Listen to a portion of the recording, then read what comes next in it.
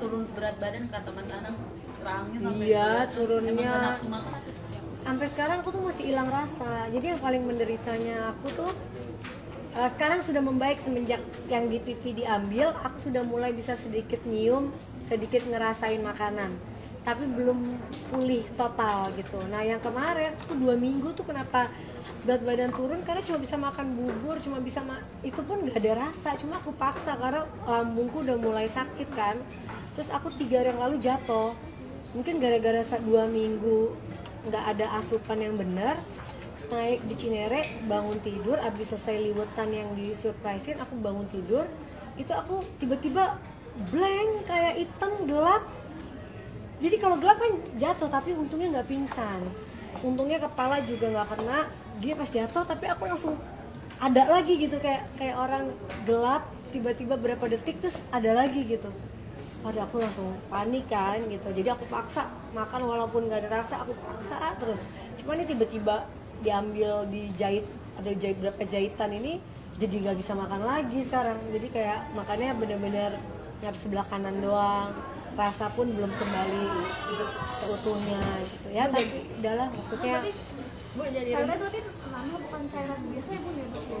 bukan kan, cairan sinusnya tuh mungkin kalau ternyata udah lama numpuk penuh jadi nanak. Jadi kemarin ada tuh di dokter Devia pas diambil gitu, udah ngeliat aja, aku pas ngeliat video kan anak nggak bisa lihat kan, ternyata itu di bedah mulut.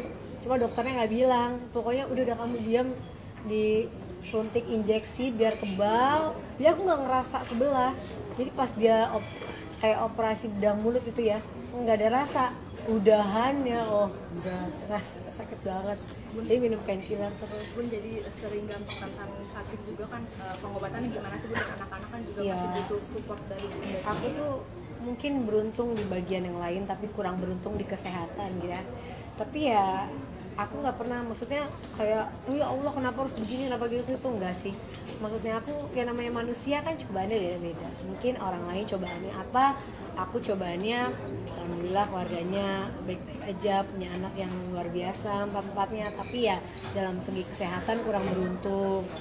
Dimulai memang dari aku SMA tuh gampang banget kayak mau pingsan, tapi dulu nggak tahu penyakitnya apa. Ternyata di 2012 tuh aku kena meningitis gitu. Terus alhamdulillah sembuh.